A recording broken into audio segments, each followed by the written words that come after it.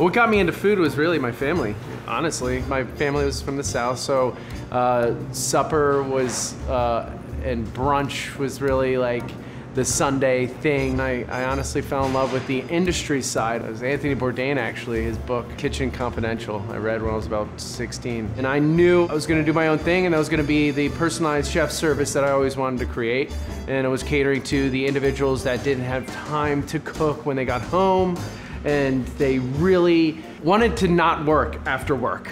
You know, you want to get done, and then you want to spend time with your family, but instead a lot of families, like my family was, I have 2 boys, my wife works all the time, I get home, we're both going, oh my gosh, you start peeling, I'll start chopping. A lot of people, you know, I realized we're doing the same. They're just grabbing Chick-fil-A and things like that. I was like, if there was a service that would just drop cooked stuff, not that, you know, here we'll drop the groceries off for you, you still gotta peel them and cut them and cook them and we'll give you a recipe. I wanted everything prepared and done. So whether you wanted to go and get chicken salad or any vegetables steamed, cut, cooked, anything under the sun, that clicked and I was like, I gotta find a storefront, and I really wanted to do a market. I wanted to target local. I wanted to bring all local, really high-end local product and local talent into one-stop shop.